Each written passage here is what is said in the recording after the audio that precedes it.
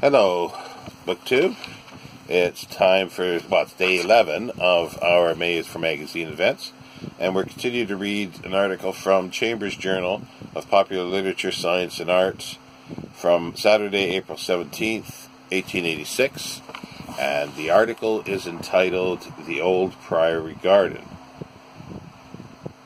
The whispering May wind stirs the hawthorn and lilac in the Old Priory Garden and brings great gushes of delicious scent past the window and fills the room with sweetness.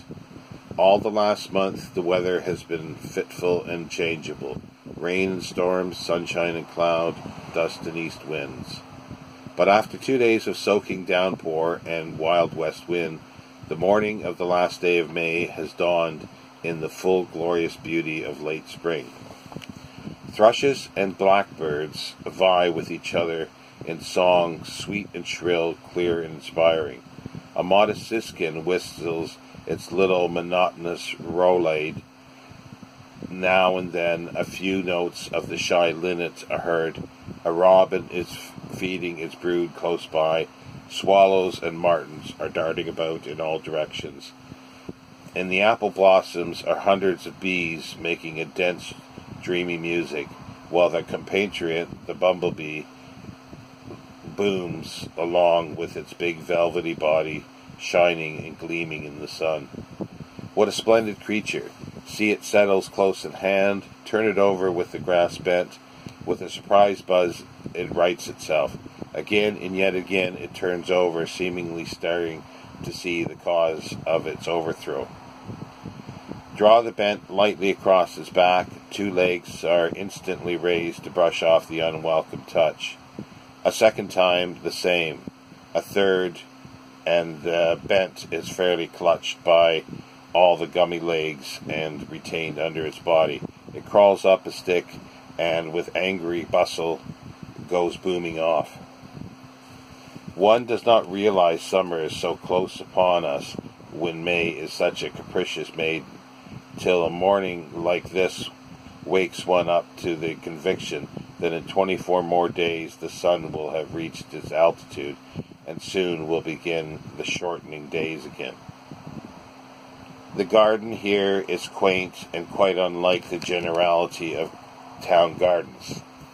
From the square paved court rises one step, and then a stretch of grass, an oval flower bed each side, a path up the center, sloping grass banks supported with large stones, where huge bunches of primroses spring from the niches.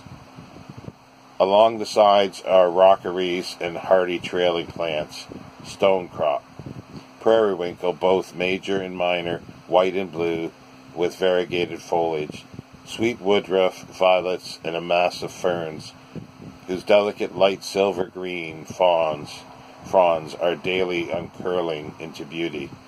The wildflowers are in full bloom. Later on, the germander speedwell will open its bright evanescent flowers, that though only a wild plant makes such a splendid masses of color when cultivated with the silver foliage in bunches near it.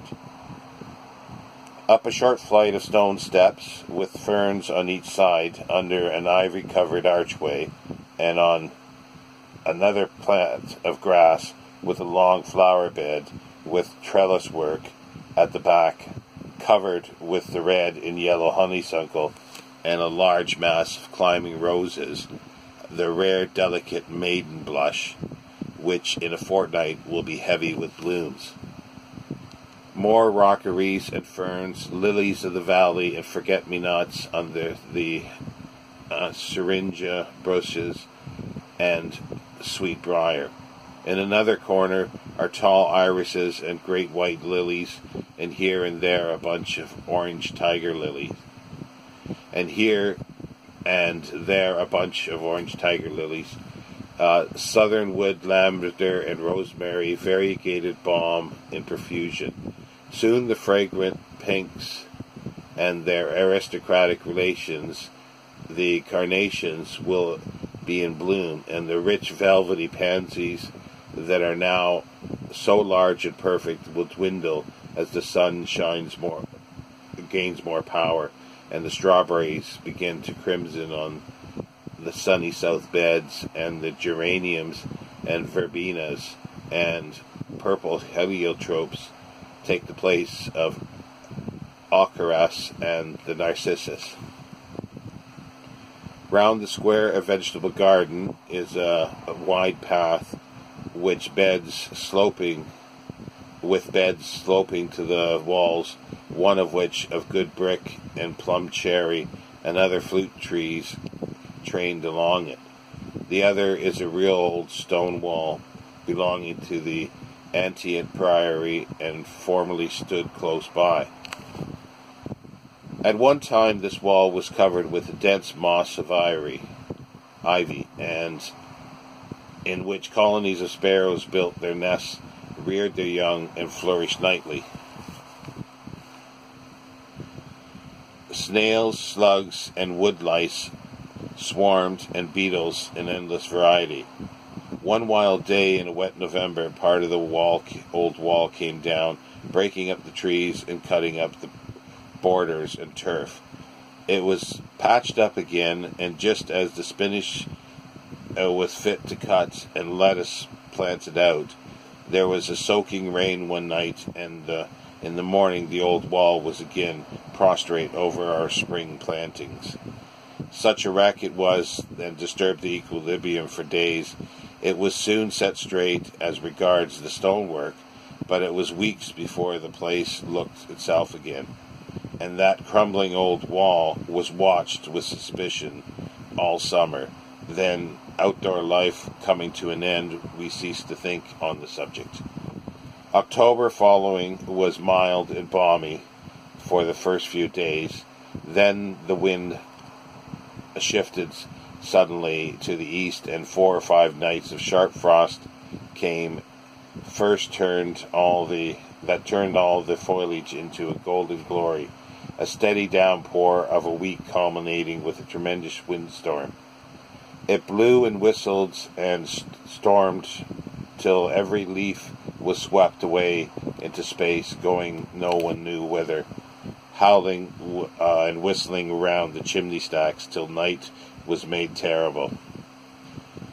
During the worst of the storm, in the early morning, down came the old wall again from end to end, cutting up turf, breaking down the fruit trees, and overwhelming the shrubs and rockeries in the general wreck. For many weeks did the state of chaos continue. Wretched, drenched fowl made themselves at home in the flower beds, and forlorn-looking ducks wandered across, feasted on the host of slugs and fat snails and beetles that the pouring rain had tempted out of the nooks and crevices of the stones and mass of ivory. It was built up at last, but little or nothing could be done to repair the ravages done to the garden to the end of March, except making a general clearance of the rubbish, and one of the quaintest of shady corners seemed lost forever.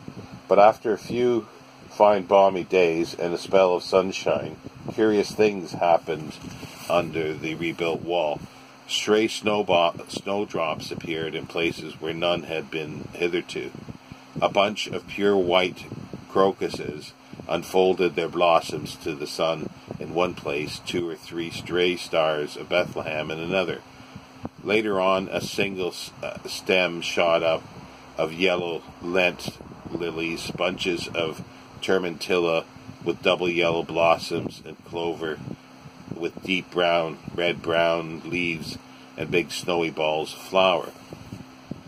The mouse here, hawkweed, and trailing moneywort. Down amongst the remains of the common turf came a thick growth of parsley peart, with its chaste, close, fine-edged leaves and cuckoo pint and delicate pink-white flowers. On the wall between the new mortar and the old stones came little fibers of crimson-tipped moss, stonecrop, sandwort, pellitory of the wall, and in one place a single plant of flax, with the pale blue flowers and long spear-like leaves, without mentioning the more common chickweed, groundsel, wild feverfew, and the plantain, yellow wildflowers, and many different sorts of grasses and mosses. There is no doubt most of these plants had come from the seeds brought to the nest in the ivy by the birds, and had lain there in the dry rubble for years, some perhaps for generations, simply because there was no moisture enough to cause the seeds to sprout and germinate. If a grain of wheat fall to the ground and live, it abideth alone, but if it die, it bringeth forth much fruit, which seems enigmatical until pondered over and thought out. How often have the grey-cowled monks strolled around this old garden, marking how this tree promised a bounteous crop of cherries, luscious morels, and when cunningly steeped in spirits with due portion of mace, cloves, cinnamon, and sugar, makes a liqueur fit for a drink of princes. Or noting how the garnered old apple trees, then young and in full bearing, were covered with garlands of pink and white blossoms that promised later in the autumn a rich harvest of golden fruit, ladies' fingers, ribstone pippins, codlings, golden russets, Blenheim orange, and sourlings for winter keeping.